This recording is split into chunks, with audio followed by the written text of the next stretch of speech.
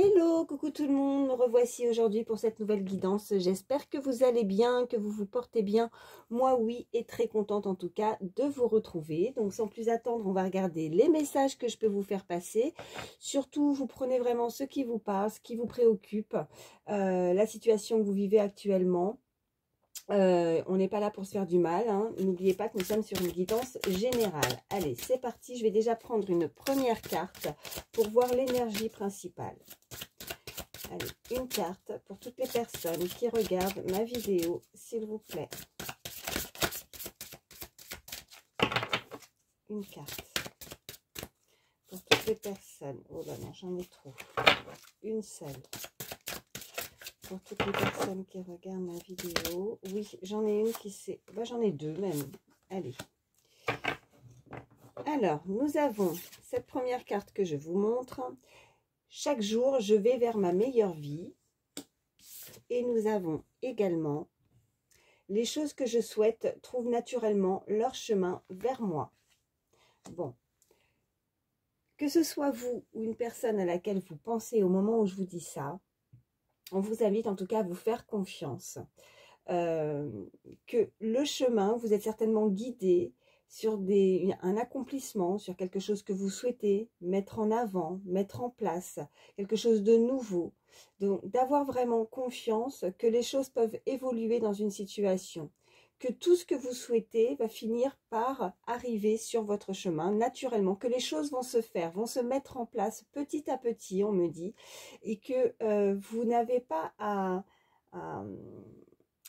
douter peut-être de quelque chose que vous mettez en place. Alors, ça peut être au niveau professionnel, ça peut être aussi au niveau sentimental ou dans toute autre activité, mais que vous allez vraiment, au fur et à mesure, voir les choses évoluer, un développement également, d'arrêter de peut-être de vous, soit vous, hein, soit une personne hein, à qui vous pensez, comme je disais, mais à penser, vous voyez, quelqu'un qui se barricade un petit peu, quelqu'un qui se protège, quelqu'un qui peut être un petit peu piquant, vous voyez, quelqu'un qui ne voit pas vraiment les choses comme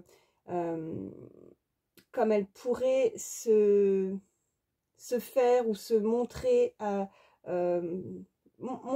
oui, montrer réellement, il faut que cette personne montre réellement qui elle est, peut-être des personnes un peu introverties, qui cachent quelque chose, qui veut se... Oui, il y a une forme de protection, alors soit effectivement une situation est protégée et vous n'avez vraiment pas à douter et à faire confiance que quelque chose va se développer dans la situation, ou alors ça peut être vous ou une personne qui se protège, qui a peur peut-être de se blesser, quelqu'un qui peut être un petit peu piquant, piquante, mais que chaque jour il y a vraiment une situation que peut-être vous ne voyez pas tout de suite l'évolution, mais que voilà, avec cette carte, chaque jour je vais vers ma meilleure vie, donc ayez confiance qu'il y a quelque chose vraiment qui pourrait se mettre en place par rapport à ce que vous souhaitez.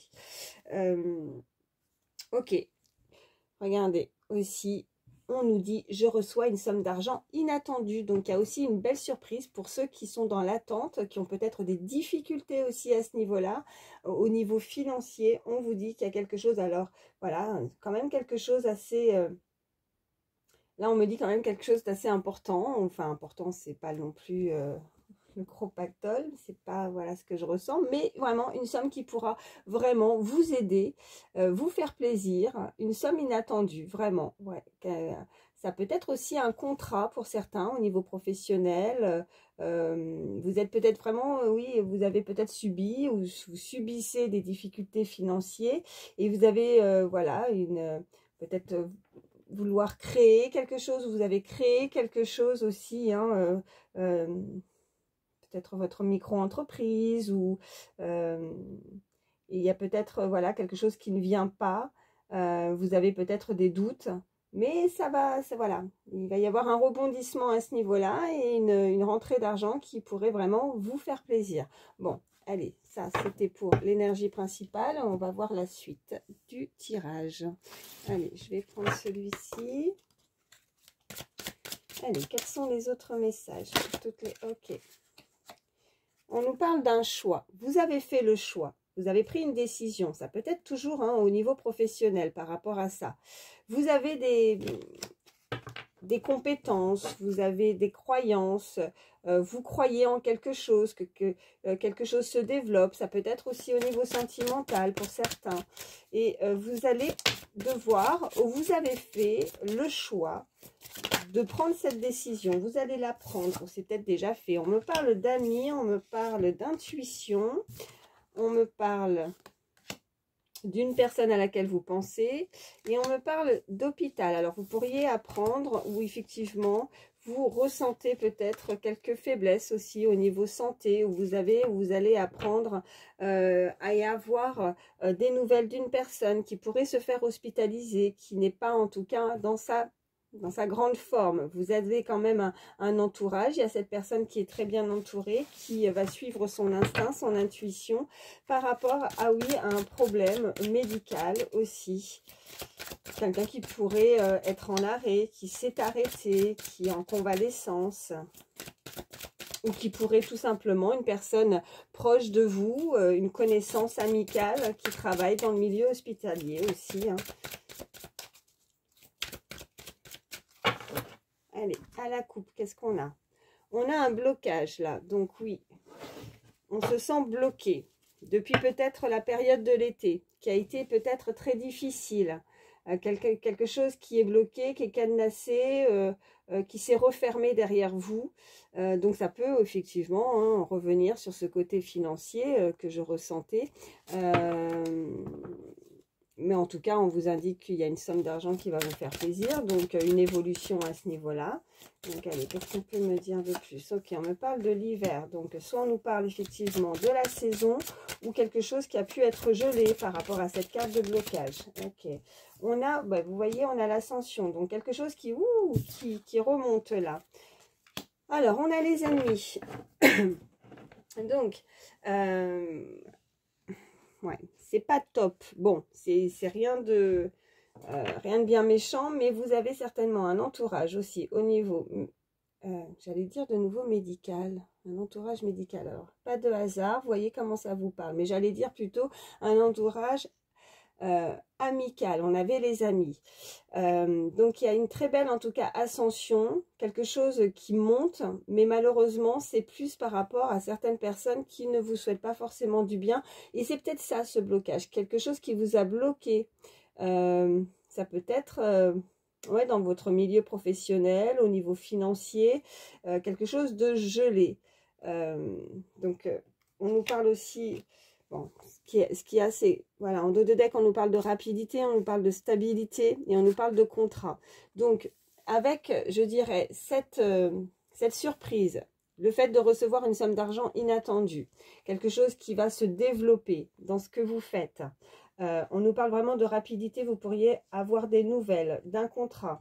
On nous parle de célébration, vous allez pouvoir célébrer quelque chose. Il y a vraiment quelque chose de rapide qui arrive, une très belle stabilité.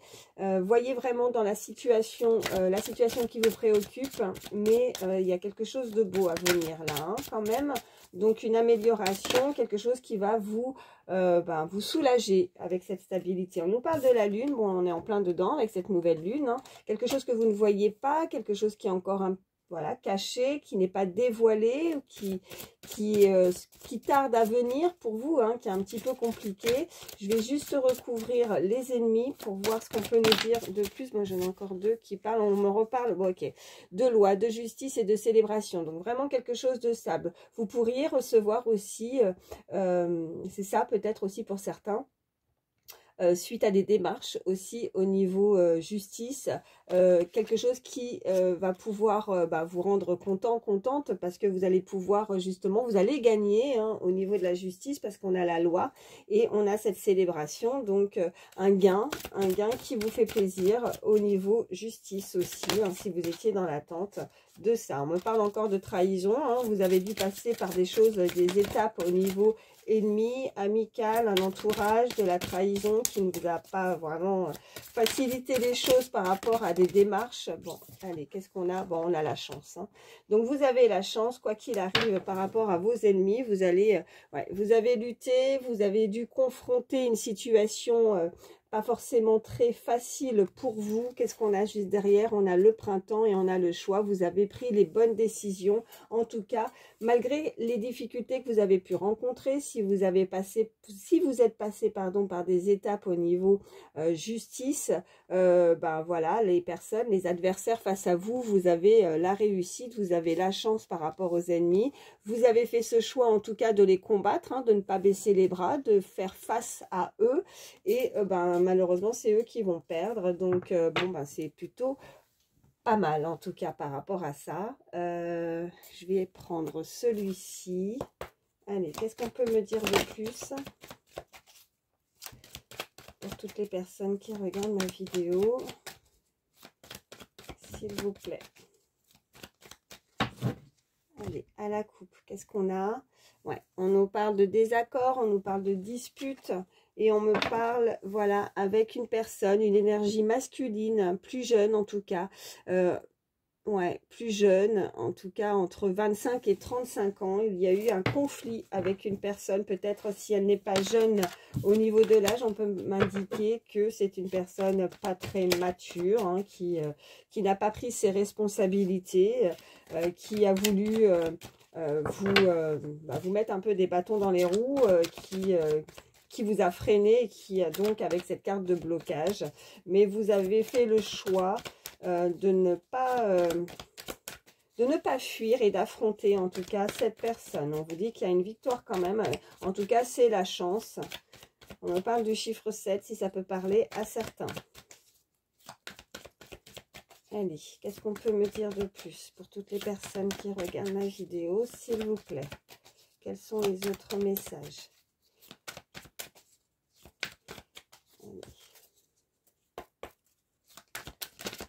Ok, ouais.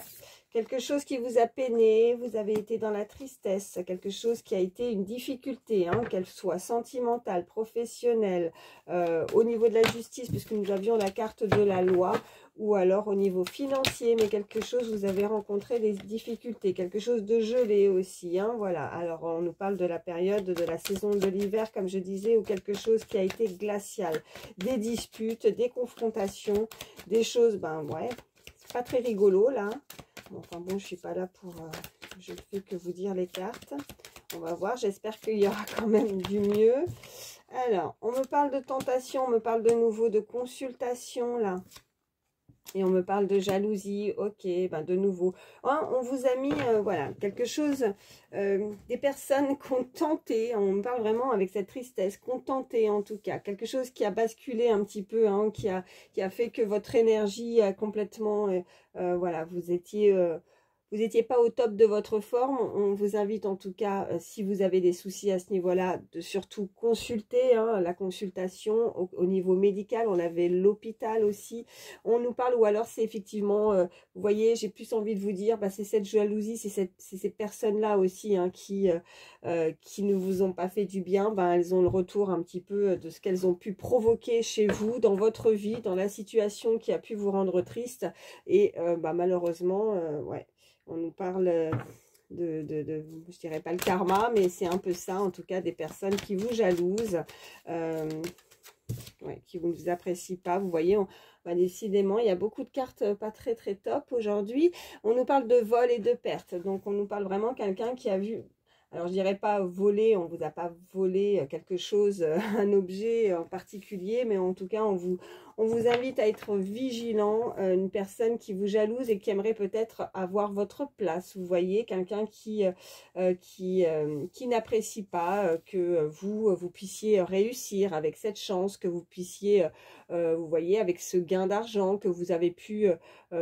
ou que vous allez gagner, une réussite en tout cas. Vous avez eu besoin, ou cette personne, hein, de repos, de vous reposer, de réfléchir pour prendre une décision, mais qui a été juste avec la loi. Hein. Qu'est-ce qu'on a d'autre? J'en ai qui se sont retournés. On me parle d'une femme, entre 35 et 65 ans, on me dit, et on me parle, ok... Quelqu'un qui est assez connu et reconnu, hein, aussi, qui pourrait peut-être que vous... Alors, soit cette personne, effectivement, qui a beaucoup de connaissances, qui est assez connue dans son milieu professionnel ou qui a développé quelque chose qui pourrait... ouais, soit vous êtes, moi, je sais pas, soit vous faites comme moi, vous faites des vidéos, ou soit vous êtes très sur les réseaux sociaux. J'ai cet ordinateur, une femme qui travaille beaucoup, en tout cas en lien avec son ordinateur aussi, avec, vous voyez, c'est une petite femme, en tout cas une énergie féminine. N'hésitez pas à échanger hein, si vous êtes un homme. Mais on a voulu vous mettre à perte, on a voulu vous voler, peut-être voler, j'ai même envie de dire, comme voler une forme d'identité ou de vous prendre votre place, vous voyez, c'est vraiment ça. Allez, qu'est-ce qu'on peut me dire de plus? Et si ça n'a pas été le cas, soyez vigilants à ce niveau-là, parce que... ouais. Et ouais, quelqu'un d'intéressé, quelqu'un qui s'est intéressé à vouloir reprendre, ouais, je dirais vraiment, c'est ce qu'on m'envoie, intéressé, comme si on voulait prendre votre identité, vraiment prendre votre place, vous voyez, quelque chose où quelqu'un a jalousé ce que vous avez mis en place, ce que vous avez créé au niveau professionnel, ou là pour le moment c'est ça, ouais. En tout cas, si c'est pas au niveau professionnel que vous travaillez pas, une activité que vous faites. Hein. Ouais, bah vous voyez, je vous parlais de repos, elle est sortie. Donc, on vous demande de prendre du temps pour vous, de vous reposer. Voilà, on a encore cette énergie masculine. Ouais, on invite cette personne, en tout cas, à prendre du temps pour soi, de se reposer, de se détendre, de pouvoir partir aussi, de profiter. Ouais, prochainement, on me parle prochainement, là. Hein. Alors, je vais voir la... Je vais prendre encore une pour vous préciser. Ok, et on me parle de clairvoyance. Ok, quelqu'un qui a un don aussi, quelqu'un qui pourrait être, vous voyez, je vous disais, qui peut être sur les réseaux, peut-être quelqu'un qui est clairvoyant, qui peut aussi être comme moi, cartomancien, cartomancienne, ou qui peut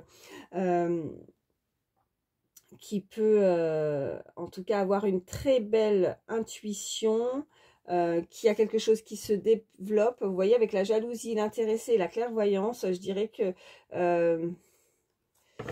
quelqu'un qui a voulu vous mettre à perte peut-être par rapport à ça. On me parle d'une personne avec les cheveux foncés aussi, même si nous sommes sur une guidance générale, mais donc ça peut être toute couleur hein, de cheveux, mais on nous précise quand même, donc je vous le dis, la carte s'est retournée. Allez, on me parle de famille, donc oui, prendre le temps un petit peu, peut-être que pour certains, vous allez profiter de moments de repos, de pouvoir en tout cas vous reposer. On me parle de sexualité, donc un rapprochement aussi à ce niveau-là, avec une personne. J'ai cette carte qui est juste au-dessus, quelqu'un qui voudrait peut-être se rapprocher. Alors là, c'est un autre message à part. Ok, bon. J'ai encore, ok, oui, il y a beaucoup de personnages. On me parle d'une femme entre 25 et 35 ans. On me parle de faire attention, de faire des économies, de faire attention à votre budget. C'est peut-être ça aussi qui va vous faire plaisir, de recevoir une somme vraiment d'argent inattendue. On me parle de voyage dans le passé. On me parle, voilà, de se déplacer, d'un voyage, d'un déplacement. Vous avez pu, en tout cas, ou quelqu'un qui se déplace, qui voyage beaucoup.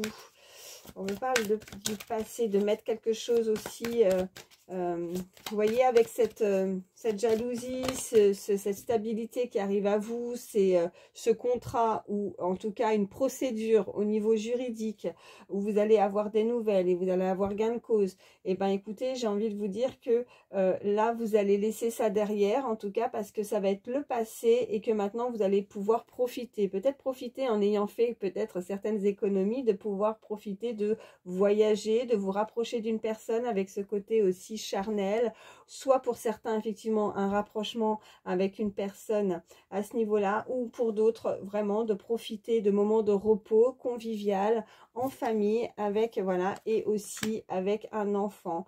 On me parle du enfant, alors petite fille ou petit garçon, vous pourriez avoir un enfant, ou c'est cette personne en tout cas qui voudrait peut-être aussi, on me dit, mettre de l'argent un petit peu de côté, de profiter, de pouvoir prendre du repos, prendre du recul par rapport à une situation et de voyager, de profiter avec son enfant, de pouvoir l'emmener, faire un voyage en tout cas. Il y a vraiment un déplacement. On me reparle de dispute, donc il y a une énergie en face qui n'est pas d'accord, qui pourrait être jalouse de votre... voilà, qui voudrait peut-être pas que vous partiez en tout cas, ou c'est cette personne. On me parle de l'automne, ok, et on me parle de quelque chose, on avait cette ascension, et là il y a quelque chose qui monte en flèche, vous avez l'espoir que les choses changent, qui évoluent, là on me parle vraiment de l'automne. Et on me parle vraiment d'espoir pour une énergie féminine qui pourrait avoir entre 65 et 95 ans. Et on me parle vraiment encore de nouveau d'une très belle évolution. Donc la situation qui vous préoccupe, la situation que vous vivez actuellement, qu'elle soit sentimentale, professionnelle ou tout autre, en tout cas, on me parle d'une très belle évolution, on me parle vraiment d'ascension, on me parle, vous voyez, quelque chose qui monte en flèche, qui évolue, mais vous avez eu dans le passé des difficultés, mais là, avec ce voyage, ce déplacement, l'espoir de retrouver aussi peut-être, d'avoir des nouvelles aussi d'un enfant, peut-être que vous êtes sans nouvelles, enfants ou petits-enfants aussi, on me dit, mais voilà, là on rentre dans la période de l'automne, donc avec le passé et l'automne, c'est vraiment de se débarrasser, hein, de se dépouiller de quelque chose de négatif, et que maintenant les choses vont évoluer, vont changer et montent en flèche, vraiment, une très belle évolution. Qu'est-ce qu'on a juste derrière? Oh ben, on peut pas mieux, on a le champagne, ok, bon, ce qui est, ok. Bon, il y a eu une rupture, hein. Il y a eu de la malveillance, il y a eu de la rupture. On me reparle d'hospitalisation, une évolution aussi au niveau médical, au niveau santé. Pour ceux qui ont eu certaines difficultés au niveau santé, on me dit que c'est vraiment en progression, qu'il y a une guérison. Une guérison ou une évolution vraiment dans la situation, vraiment, ouais. Vous allez avoir des nouvelles par rapport à ça, si vous avez passé des examens au niveau médical ou autre, parce que nous avions aussi cette carte de consultation tout à l'heure, et on avait aussi l'hospitalisation, et là je l'ai aussi, hein, voilà, de nouveau, j'ai également avec cet oracle l'hospitalisation, donc quelque chose qui a pu vous... ouais, tout à l'heure, je vous ai parlé vraiment que vous aviez perdu toutes vos énergies, quelqu'un qui a pu être en convalescence ou en arrêt ou certains problèmes de santé. En tout cas, si c'est pas vous, ça peut être une personne de votre entourage, hein, d'une femme, d'une énergie féminine entre 65 et 95 ans. Sachez que voilà, il y a une très belle amélioration à ce niveau-là. Voilà, et n'hésitez pas, si ça ne va pas, à consulter, bien évidemment. Ne vous fiez pas que uniquement aux cartes, hein, c'est très important. Allez, je vais prendre celui-ci. Allez, qu'est-ce qu'on peut me dire pour toutes les personnes qui regardent ma vidéo, s'il vous plaît?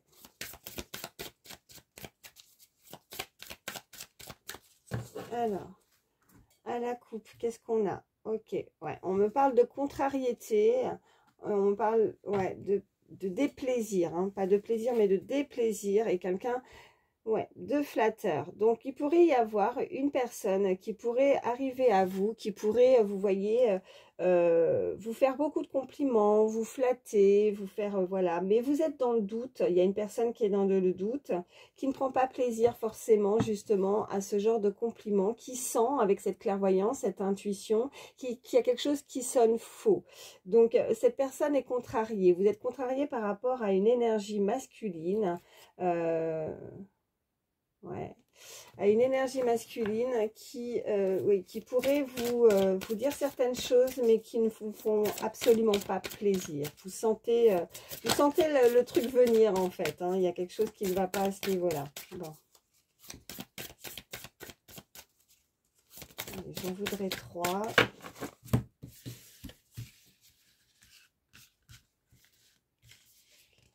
Je vais en prendre 3. Si elle veut venir. Ok. Alors, bon. En dos de deck, nous avons les présents. Donc, il y a quand même quelque chose de nouveau qui va vous faire plaisir. Ça peut être effectivement une somme d'argent, des nouvelles, en tout cas, des présents, un cadeau, qui soit concret ou pas, hein, qui soit palpable, j'ai envie de vous dire, ou pas. Mais il y a vraiment quelque chose qui va vous donner voilà, le sourire.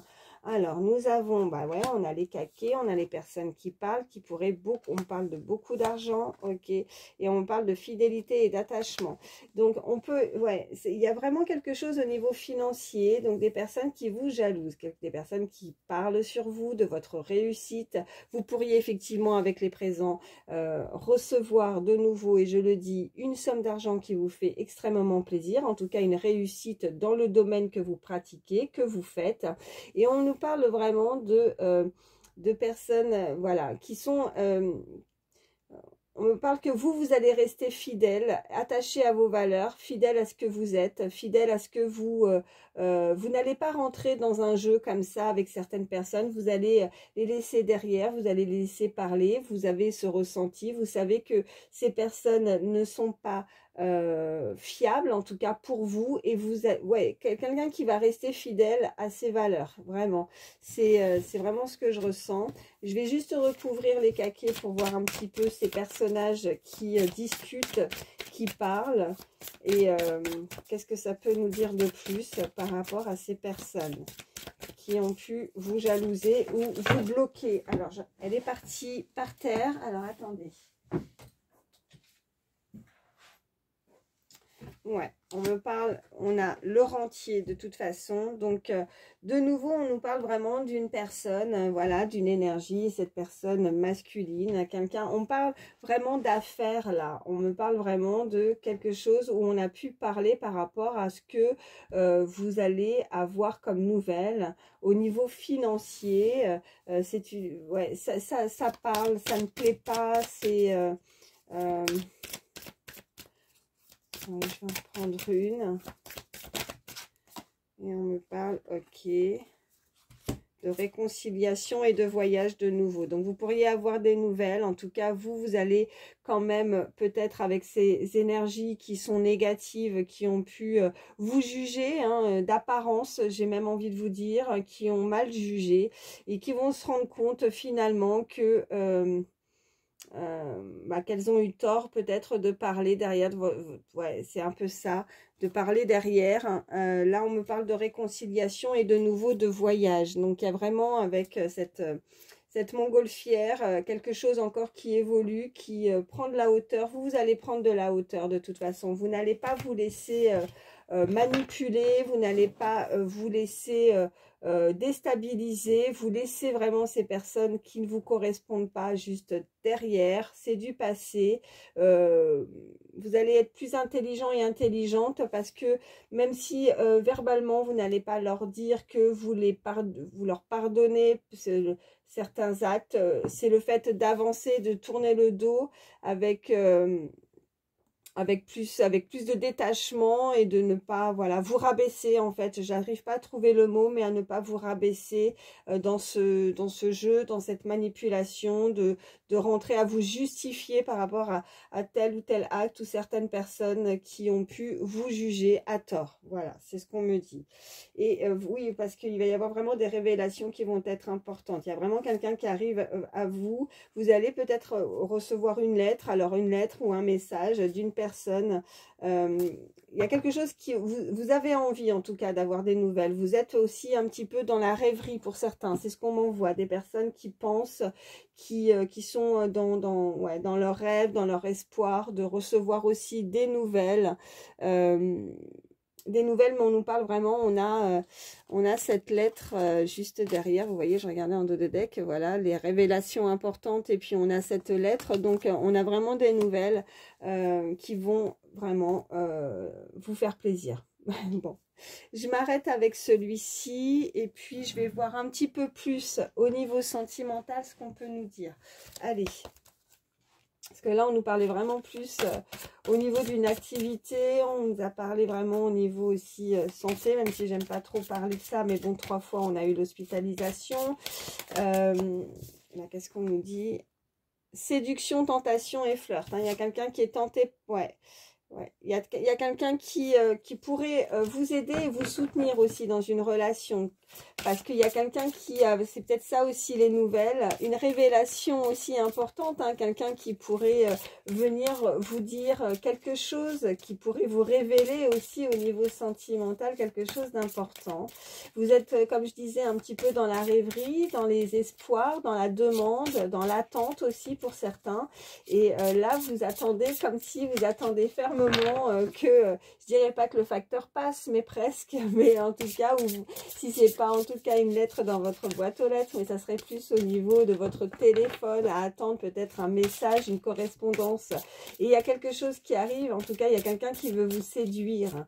On peut être avec le flirt, donc dans les prémices, hein, vraiment dans les débuts, peut-être qu'il ne s'est rien passé avec cette personne, mais cette personne voudrait se dévoiler et dire, et elle a des choses à vous dire en tout cas. Allez, qu'est-ce qu'on a? À la coupe, on a... Alors, alimentation, comportement et équilibre, ok. Et on a également le courage, la témérité et l'audace, ok. Bon, il y a un comportement, il y a un équilibre qui arrive à vous. On nous parle aussi d'alimentation, donc peut-être des personnes qui ne font peut-être un petit peu, enfin un petit peu, oui, qui font pas trop attention à ce qu'elles mangent, qui devraient en tout cas s'alimenter. Ça peut revenir aussi au niveau santé, hein, de nouveau, mais il y a un mieux-être, parce qu'on nous parle vraiment d'équilibre aussi à ce niveau-là. Donc, retrouver l'appétit, il y a quelque chose qui va vous peut-être tellement vous faire plaisir que vous aviez peut-être une baisse d'énergie, une baisse de morale, une perte d'appétit aussi. On parle vraiment d'alimentation, c'est ce qu'on m'envoie. Et donc, que là, vous allez de nouveau, petit à petit, cette personne, en tout cas, retrouver cette énergie, retrouver une alimentation beaucoup plus saine, retrouver, oui, l'appétit mais c'est pas que au niveau aliment aussi, on me dit, mais retrouver du peps, retrouver vraiment cette énergie en vous, parce qu'il y a vraiment quelque chose qui pourrait vous faire plaisir. Vous avez lutté par rapport à quelque chose, hein, parce qu'on parle vraiment de courage, hein, donc quelqu'un qui a été courageux et courageuse d'affronter. On avait cette carte de lutte, donc de toute façon, les étapes par lesquelles vous êtes passé n'ont pas été très faciles. Allez, qu'est-ce qu'on peut me dire de plus? Je suis à combien là? Je suis à 31, ça va. Je ne veux pas, voilà, faire trop long. Allez. Je vais en prendre 3. Une. Alors, en dos de deck, nous avons... Ouais. Ah, vous voyez, en tout cas, au niveau sentimental, on nous reparle encore d'entrevues, de rendez-vous et de rencontres. Donc ça, c'est plutôt pas mal. Allez, qu'est-ce qu'on peut nous dire de plus? On nous dit chute, motus, silence, ok. On nous dit d'un nettoyage, d'un karma et d'une guérison. Et on nous indique la prière, le vœu et la foi. Donc c'est très joli là pour le coup. Ça me rassure, c'est un petit peu mieux que ces cartes précédentes. Là, au niveau sentimental, on vous dit vraiment qu'il y a quelqu'un qui reste dans le silence pour le moment, qui ne dit rien, qui ne veut peut-être pas se dévoiler à vous, qui ne veut pas tout dire, mais il y a les prémices de quelque chose, quelqu'un qui ressent des sentiments pour vous et qui voudrait en tout cas s'entretenir. Il y a une très belle entrevue, une rencontre que vous allez faire, c'est très joli parce que vous allez guérir peut-être de blessures. Nous avons le karma, le nettoyage, la guérison, et maintenant vous avez envie de passer à autre chose pour certains, ou en tout cas de démarrer quelque chose, parce qu'on a ce chiffre 1 avec cette carte où on nous parle vraiment de prière, de vœux et de foi, donc de croire en vos vœux, en ce que vous avez pu demander à là-haut, en tout cas de garder la foi, mais il y a cette énergie, soit vous, soit l'autre, qui ne dit rien pour le moment, qui reste dans le silence et qui peut-être est là, dans l'attente, vous voyez, avec cette lettre, ce message, ce téléphone, genre, je sens en tout cas quelqu'un qui aimerait ou qui voudrait, qui n'ose pas peut-être vous envoyer un message, mail ou texto, vous voyez, mais qui est tenté quand même, hein, qui aimerait, hein. Il y a quelque chose de brûlant, il y a je vois des flammes là, vous voyez, avec ce cœur, on est guéri, mais il y a quelque chose qui est... Peut-être que pour certains, avec cette carte au milieu, quelqu'un qui voudrait raviver quelque chose aussi avec ces flammes, raviver l'amour. Ouais, Bon, en tout cas, c'est plutôt pas mal. Je vais prendre, allez. Bon, en tout cas, une rencontre, un entrevue, un rendez-vous qui arrive à vous et qui va permettre, en tout cas, à ces personnes-là, elle va finir par voilà, là, elle reste dans le silence, mais elle va finir par s'exprimer, puisque de toute façon, on a ce rendez-vous, cette rencontre et cette entrevue avec cette carte, hein, je vous la remontre. Donc, même si pour le moment, bon, on a la sensation que cette personne ne dit rien ou ne se dévoile pas, il y a quand même, voilà, ce rendez-vous à venir. Donc, il y a du mieux. Cette personne a guéri, hein, soit vous, soit l'autre. En tout cas, il y a eu un très beau nettoyage au niveau, peut-être une relation karmique aussi, hein, voilà ce qu'on me dit. Allez. Quels sont les signes pour toutes les personnes qui regardent ma vidéo? Alors, c'est du plus. Hein, si votre signe astrologique ne ressort pas, c'est pas grave. Si les messages vous ont parlé, c'est que du plus. Allez, quels sont les signes pour toutes les personnes qui regardent ma vidéo, s'il vous plaît? Allez, si elles ne viennent pas, j'irai les chercher. Allez.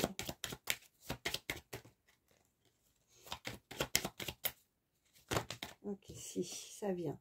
On a le signe du Verseau. On a le signe du Poisson. Qu'est-ce qu'on a d'autre comme signe, s'il vous plaît?